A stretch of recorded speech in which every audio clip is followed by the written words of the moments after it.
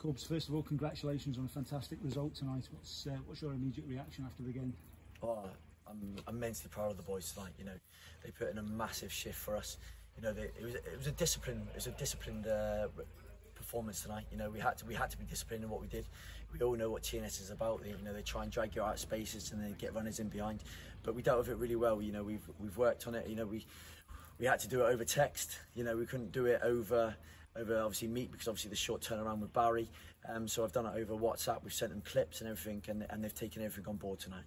Okay, so that's something you've not had the opportunity to work on in training. That's purely been the information that you've been given out over the last few days. Yeah, so we watch all the instats. I've watched all the games back.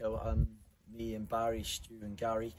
So we've watched the games back where they drop points, i.e. the Penabonk game, the Flint game, and we've worked out what they've done well to try and stop those going forward and stop creating opportunities. So I sent clips over last night to the players, and you know it takes a lot for it to take on board just from clips and things, you know. But immensely proud of them of what they've done tonight. And you've had a few injuries and suspensions coming into the game as well, which meant Jack Thorne dropping back into centre half. How do you think you did it at centre half tonight? I've just said to the boys over there, you know, Jack's is an absolute true professional. I rang him last night. I said, look, Jack, you know, we may have to put you in a centre half. His response was, I'll play wherever you want me to, and I'll do a job for you. And that's what he's about. Like, you know, he leads the boys by example. And I thought again tonight, I thought he put in a magnificent performance with Lee. I mean, he made a couple of important blocks. You know, he's dealt with McManus really, really well. He limited TNS the chances all over the park. So immensely proud of Jack, but ultimately so proud of all the boys tonight. Absolutely. And what can this result now do for your season moving forward? It's just another tick box for us. You know, we'll take each game as it comes. We don't look ahead too far ahead. So I'll give the boys the weekend off now just to recruit, because obviously we've got a lot of players that travel from afar, Manchester, the Valleys, you know, Swansea and things. So we'll give them the week off to recharge their batteries. We'll come again Tuesday. We'll work really hard. We'll go over the game again. We'll watch this game back. We'll watch what you know, all the positive things, and we've got to take that forward to Cardiff Met.